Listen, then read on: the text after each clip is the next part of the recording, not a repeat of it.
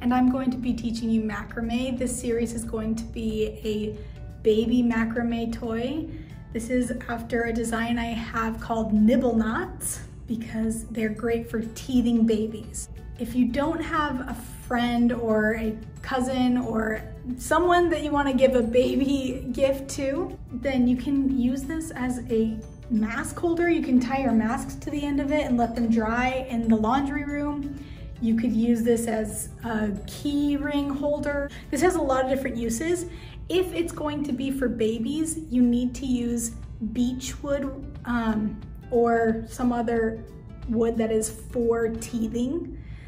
If it's not going to be a baby toy, then you could use like a metal ring that you can buy at any craft store or some sort of, it doesn't even need to be a circle. It could be some sort of shape with a hole in it that you just really like if you're going to use it for anything else besides a baby toy.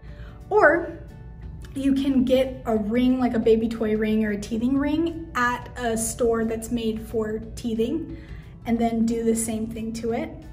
I'm going to put links to the specific macrame cord that I like and the wood that I like. And I'm also gonna put some other links if you want to order things in advance for some other things I'm going to be teaching. Another safety thing, if this is going to be for babies, is you want this to not be so long that it's gonna wrap around a baby's neck. So if you wrap this, you'll see that that's not long enough to wrap around a baby's neck.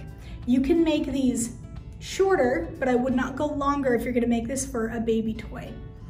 You can make this as long as you want if you're gonna use it for a leash or some sort of lanyard or anything else that you want. If you want it to be hanging from the cabinets in your home, whatever else you're gonna use it for, it can be any other length. But for a baby, it cannot wrap around a baby's neck. We're gonna start off this week with this one. This is going to be the simplest. And then we're gonna build off and do this week 2, and then this week 3, week 4, and then week 5 will be the tassel ends. So let's get started. For this activity, you're gonna need something to attach your ropes to. I like to call them your rope tentacles. Your cord.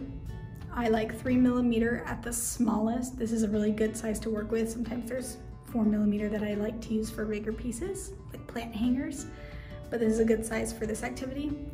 And scissors, and then something to hang your macrame on. I like to hang. You can do it with it lying on a table. It's just a little bit harder. It's nice when you have gravity to pull with vertically. So you can either use something like this and hold it with a clip, or you can use another piece of rope to tie it to, or you can also use a shower ring that comes unclipped or hooks to hold this in place. I usually use shower rings, but I forgot to bring them. Say this is for a baby. You're gonna take the end of your macrame cord. So you're going to make a circle. That's as long as you're gonna want it to be. So then we're gonna double it. So once it's doubled, this is how long of a piece we're gonna work with, because you can cut off the ends if they're too long. But you don't wanna have not enough cord. But if it is too short, it's okay to make a shorter toy ring or key ring or anything. You just don't want it to go longer. So we're gonna bend it and make a piece the same length. And then we're gonna do that one more time, so we're gonna have a third. And this is how long our cord is gonna be. So we're gonna cut it right there. And then when you cut it, you'll release and have your shorter piece in the middle and then your longer piece on the outside. So this is gonna be 1/3 on the inside and 2/3 on the outside. So here I am doing that for you one more time. I am measuring how big I want my piece to be. This is gonna be my guide. So I double it and then I triple it, and then I'm gonna cut it at the end of that third piece. Snip. And then I'm gonna take that guide and I'm going to measure it 2 more times so that I'm gonna have 3 cut pieces that are that long. And a third time. So then I'm going to set one piece aside. That's again going to be my guide. And then I'm going to take the other two pieces and I'm going to put it into thirds again, so that I'm going to have one piece is going to be double the side of another piece. So you have 1/3 on one side and 2/3 on the other side.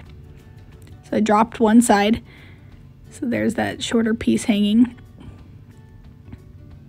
And then I'm going to make a little loop at the top where I've bent them, and I'm going to save those, put those to the side.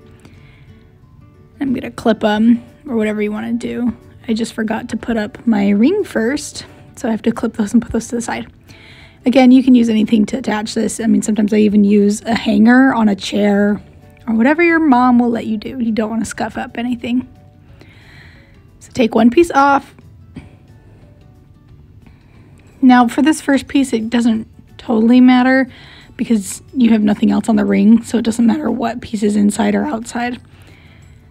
So you're going to take your loop, put it through the hole so it's over, and then tuck your rope inside of the loop and then pull up. So that's how you make it look like it's got that base at the bottom of the loop.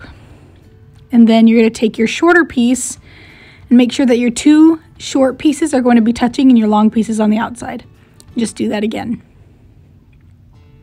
And then you're going to just tighten them up, scoot them together, make sure your ends are the same long and the same length on the inside, and then you can even them out if they're a little bit uneven.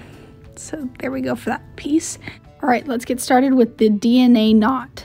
You're going to take the piece that's in your left hand, cross it over like a 4, and then you're going to take the piece that's in your right hand and loop it under and cross it in the back through the hole that you've made on the left side, and then pull it up, and you do the same thing over and over again. So again, you're going to take the left piece, cross it underneath the right piece, and then the right piece will hook it and go through the hole in the left side. You do that over and over again, just the same side, making the same 4 over and over again. And that's why it's going to curve, because you're doing the knot in the same direction over and over and over again. So now we've come to a point where it's starting to really curve. So you're just going to switch your hands. That's all you're doing. So my hands were over here, and now I'm going to just move them back over and do the same 4 over and over again. And with these knots, you don't want to go too tight where your hands are going to start hurting or your knuckles are going to start hurting over time. You just want to gently pull it so that it's tight, but not, again, too tight. And you're going to do it again and again. It's going to get really long. And then you can twist it to make them even tighter if you want it to look that small, like the twists to go around quicker. You can keep them more long if you want to also. And then you check the length to make sure that's not going to wrap around the baby's neck again. And then again, depending on what the purpose is of this toy, or just a lanyard, whatever you're going to make it for. Check the length. And then you also want to make sure that your ends are still pretty long, because you want to have ends to work with.